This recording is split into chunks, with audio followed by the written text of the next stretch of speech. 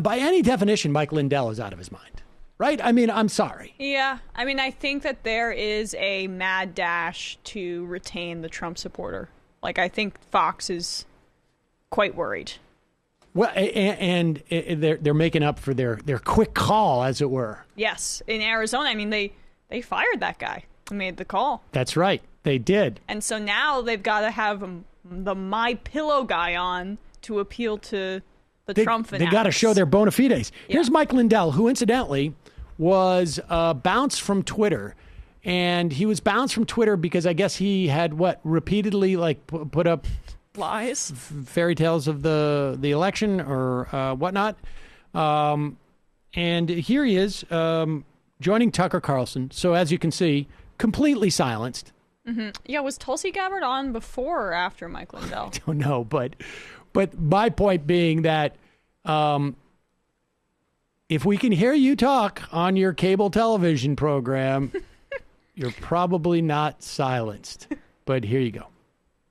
Down all the way. I just couldn't do anything. And they were running my Twitter like they were me. My friends are going, you're not tweeting very much. And when you do, I said, I'm not doing that. So I tried.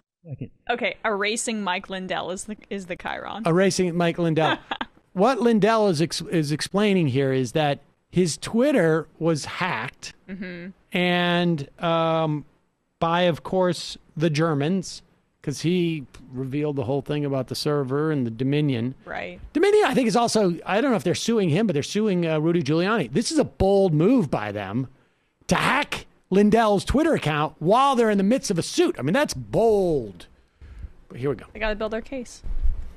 Down all the way. I just couldn't do anything. And they were running my Twitter like they were me. My friends are going, you're not tweeting very much. And when you do, I said, I'm not doing that. So I tried to take it down, and I got a thing from Germany saying, these are Twitter rules and you cannot do this, take anything down. So they ran my Twitter for about 14 days, 15 days.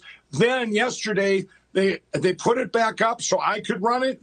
And I made one tweet, and the tweet was a good letter written by one of my employees because I'm getting attacked about my integrity and stuff.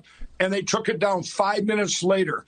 And then a week ago, they did a Dominion, went on TV and said they were going to go after Mike Lindell. Well, they did. They hired hit groups and bots and trolls, went after all my vendors, all these box stores to cancel me out. This cancer culture. Fake stories coming out to attack my Lindell Recovery Network, which helps addicts across the country. It's just a shame, Tucker, if they can do it to me, believe me, they can do it to anyone out there. But I'm not backing down. We cannot back down out of fear this time. Nobody can. Totally I told these box stores, you guys, these aren't real people. These are trolls and bots. The real people will buy the products and will support you. You can't do this just because they cancel you. Try and cancel culture. May I ask you one question since Now, I want to just say, because credit where credit's due, so far they haven't run a single coupon code for My Pillow that says cancel culture. I mean, I don't know, but I've never seen Mike Lindell in any context without there being a coupon code for My Pillow. And I'm surprised. Yeah, I mean, you would think Tucker would let him show that image he clearly contractually obligates for every one of his media appearances of him holding the pillow, right? With the My Pillow logo beneath it. Exactly. Tucker's like, that's a bridge too far for me. This is not Newsmax, good sir. Am I the only one who thinks that, if I'm going to have this guy on my national cable television program, I would just say, wait a second, I'm sorry. Wait, they controlled your Twitter for 14 days? I'm not clear. Could you repeat that part again? Because I don't get it. They controlled your Twitter for 14 days and your friend's like, you're not tweeting much.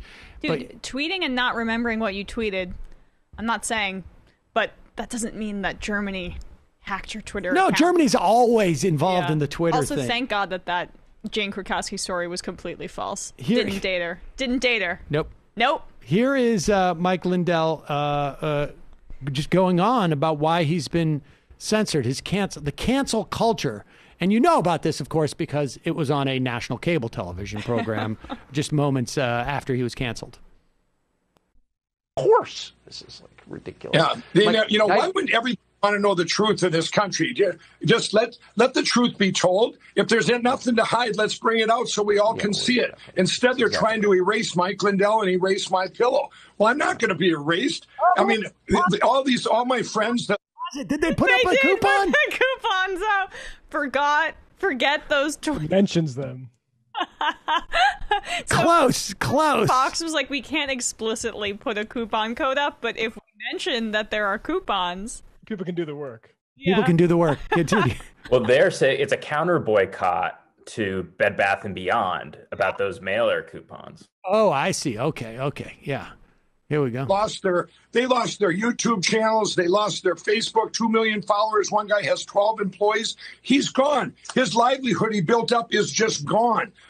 Any business, churches that supported the president, that's a whole other issue. They're being attacked, and they're going to be just, canceled.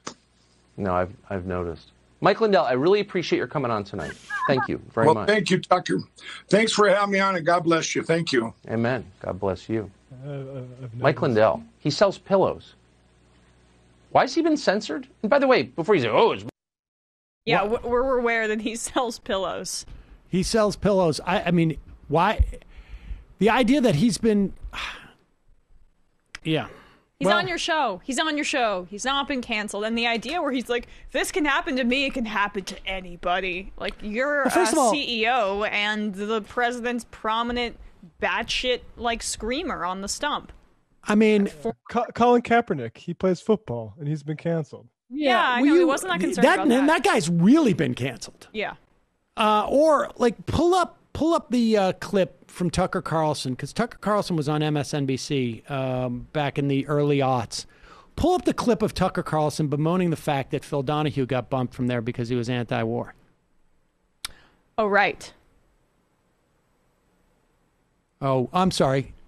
Oh, they're telling me in the control room they don't have that. Okay, did I jump the gun there? No, I was. I was doing my. Yeah. I mean, come on, give me a break. Cancel culture like this has been going on forever, and but Phil Donahue didn't have the opportunity to go on a rival network or anywhere else for that matter and say I just got canceled because I was speaking out against the war.